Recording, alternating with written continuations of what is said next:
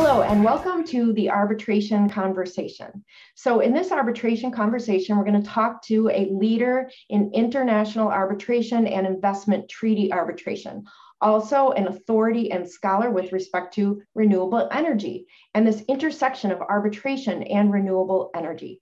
So Paul Barker is our guest today. Paul is a barrister with Doughty Street, London. Also, he is part of the Stanford. He is a research fellow at Stanford as well, looking at this intersection of arbitration and renewable energy. So Paul, first of all, I just want to thank you so much for taking time. Thank you so much for having me. So this is a pretty specialized area. And before we sort of get into this nexus of looking at renewable energy and how it intersects with arbitration, could you just explain a little bit more about the field in general and what we're sort of looking at with respect to renewable energy? Sure, yeah. Well, to set the scene, I personally find renewable energy in the sector to be this fascinating mix of technology and innovation, finance and public policy. And we're of course living through a renewable energy revolution that's having a transformative impact on both the global economy and our environment. We have solar, wind, hydropower generation now cheaper than fossil fuels in markets around the world. The solar's cost has come down about 80%, utility scale solar in 10 years. And I think in that context, it's important to remember, and it's also very relevant to international arbitration, that public policy and regulation have been central to the development of renewable energy as a commercially viable business model. Governments have often very successfully incentivized investors to take risks on expensive new renewables technologies. They have high upfront capital expenditures. So it's thanks to this private sector innovation backed by public support, such as feed-in tariffs in Europe and Asia, or tax credits here in the US, the renewables are now competitive.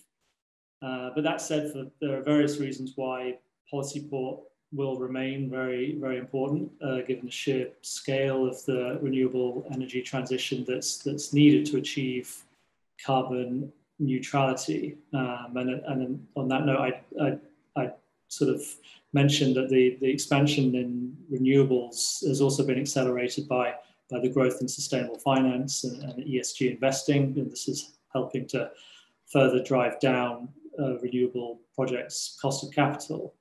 But the big picture, of course, is how renewable energy is closely linked with international climate change policy. And certainly the 2015 Paris Agreement has been instrumental. We finally have something like a global consensus that decarbonization has to happen very quickly if we're going to keep temperature rises to 1.5 degrees Celsius.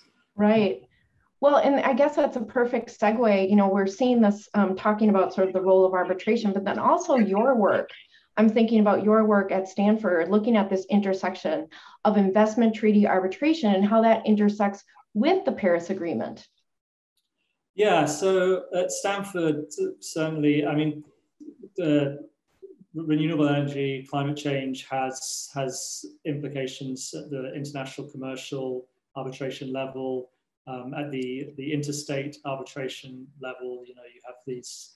You had in 2013 the Permanent Court of Arbitration case between Pakistan and India over a hydro project and cross-boundary river rights. So there are lots of areas of arbitration, commercial, investment treaty, interstate, where climate change and renewables are relevant. But the issue I'm interested in the moment is essentially this, and that is to meet Paris Agreement targets, we're going to have to increase annual investment in decarbonization of the economy by trillions of dollars a year. And that's a huge investment gap. There's not enough public money to do this.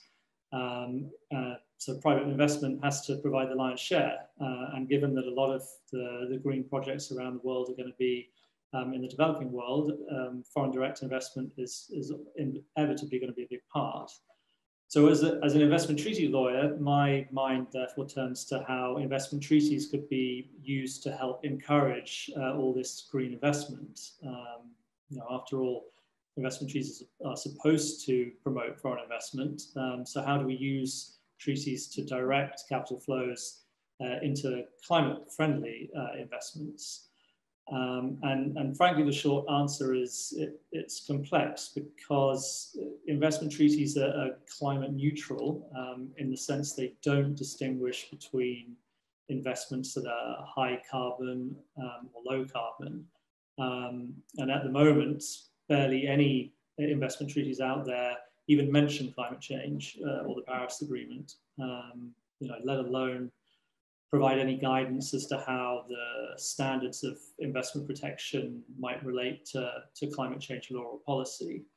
And I think it's interesting to compare the situation with the investment treaty system with, say, the new taxonomy regulation in Europe, which is going to require banks and asset managers and companies to categorize economic activities as either environmentally sustainable or not, and the idea is this will help the market properly price climate risk, and it will also encourage capital flows into sustainable investments. But the problem with arbitration is that these issues haven't really been addressed, and in the meantime, climate-related treaty claims have really skyrocketed over the past decade. There are a few from fossil fuel investors complaining about phase outs of coal plants and the like, but by far the largest number are from renewable energy investors concerning cuts or cancellations to renewable energy subsidies. Right. Well, and you think about alignment and sort of maybe outside experts, would that come into play at all when you think about how to best sort of align investment treaty arbitration in this way? Yeah, well, certainly I think one of the advantages of arbitration is its procedural flexibility and the ability to bring in experts or bring in scientific and other expertise. And you can do that through, including through arbitrators with climate-related backgrounds. So I think certainly investment treaty arbitration is well set up for that. But there is, I think there's a kind of a broader policy issue, which is, is alignment best achieved by ensuring states have enough policy space to regulate in the public interest on climate change matters, and that might include measures that cut subsidies, or alternatively is alignment better achieved by ensuring regulatory stability to renewable energy investors, so that you reduce their risks and in the process you help host states hit their net zero ambitions with all of this new renewable energy investment. And those are quite difficult questions currently being considered in the ongoing negotiations to modify the Energy Charter Treaty, which is an important treaty in this area. But it is, as I say, there are no simple solutions. Right. Well, it sounds like sort of we all have to really kind of wrap our brains around creative problem solving, because it's an important issue. So we need to think about ways to address it. It also brings me to sort of what you see on the ground in terms of trends, recent trends with renewable energy and arbitration. What have you seen? Yeah, so as I mentioned just now, that certainly claims concerning climate-related policies and regulations are going to continue to feature heavily in investment treaty arbitration, and those claims that will come from both renewable energy investors and fossil fuel investors. But then also climate change, I think, will increasingly become relevant to international commercial arbitration disputes. Most obviously, contracts directly related to deep decarbonization efforts to mitigate or adapt to climate change, so renewable energy projects, and you see the scale of these new offshore wind turbines that are the size of skyscrapers, 85 stories high, and you appreciate the sheer complexity of these projects. So there's a range of disputes that can arise there, also concerning energy supply, power purchase agreements that can involve state entities, IP disputes over the licensing of new renewable technology. So there's a full array of disputes that can arise in the commercial context related to climate change mitigation projects. But also there can be, you can have commercial arbitration over contracts that on the face of it have nothing to do with climate change. But for example, there ends up being a dispute over a physical risk of climate change. You know, there's a flood or there's a wildfire and it harms a business. And you also have transitional risks of climate change that may crop up in commercial disputes. You know, if an environmental regulation or an emissions target is set by the government that impacts a business, how is that risk allocated in the context of a commercial relationship? So there's a very broad range of issues that can arise in arbitration, which don't necessarily have to be connected with a renewable energy project, but may involve climate risks to some degree.